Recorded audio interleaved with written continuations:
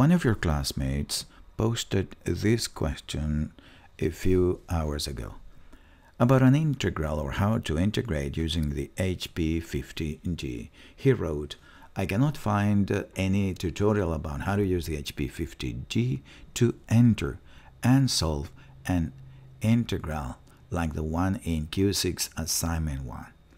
The one below, I of t, a current, is a function of time and is equal to 6 times the sine of 300t. Integrate that from 0 to 2 seconds. Any help's appreciated. Here's the help. I'm assuming that 2t, you mean 2 seconds by that, right? Not 2t.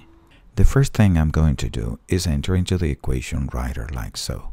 And once I'm there, I click redshift, the integral sign you see up here, and I see the bounds between 0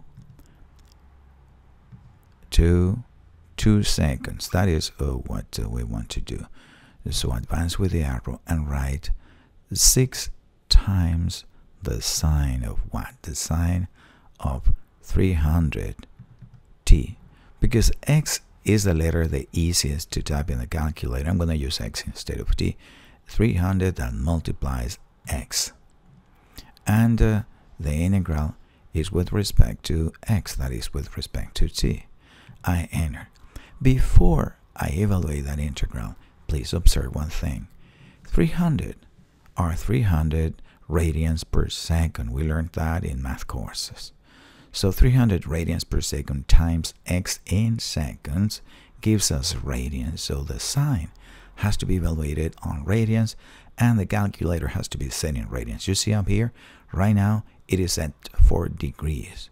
So the first thing I'm going to do is set it up for radians, like so. Now it's in radians, and now we're ready. Just click on the evaluate key here, bam, and that is the value of that integral between 0 and 2 seconds. You say, yeah, that is fine, that is good for math, but in engineering we would rather have a floating point number.